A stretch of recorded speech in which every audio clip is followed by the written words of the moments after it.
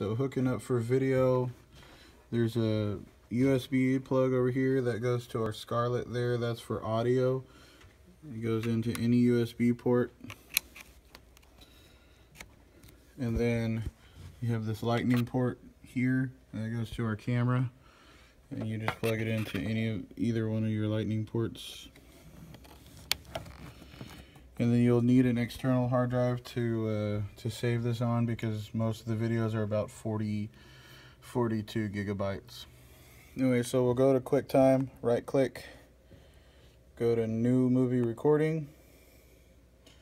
Once that comes up, there's a little tab, a little drop down tab. We make sure it's on the DMGL2, which is the camera, and then also make sure that it's on the Scarlett 6i6 USB microphone. That is our audio, and then make sure the quality is set to maximum. And everything else should be the same. You hit record. After you get done recording, when